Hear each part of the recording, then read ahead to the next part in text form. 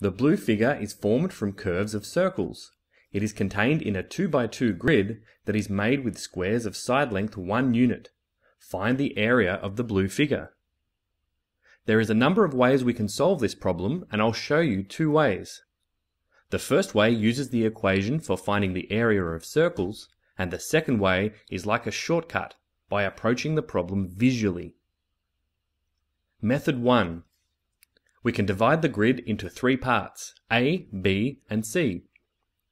To find the total area of the blue figure, we need to find the area of the blue figure in each part and add them together. We can see by symmetry that the area of the blue figure in A is the same as B. So let's find the area of A and double it to find the area of A and B. The white part of A is a quarter circle of radius 1 unit. The area of the blue part can be found by subtracting the area of the quarter circle from the area of the square.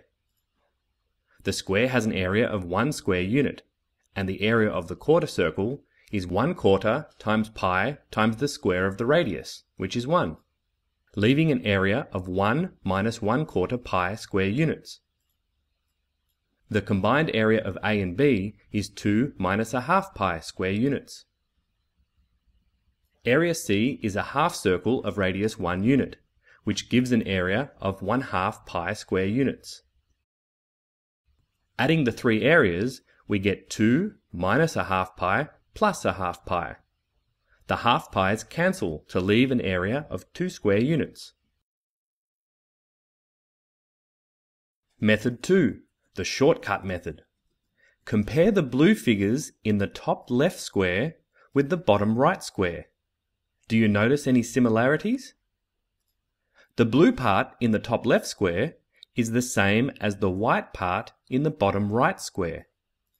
If we move this blue piece into the bottom right square, we can see that the parts will combine to give an area of 1 square unit. The same is true for the top right square and the bottom left square. So, the area of the blue figure is 2 square units.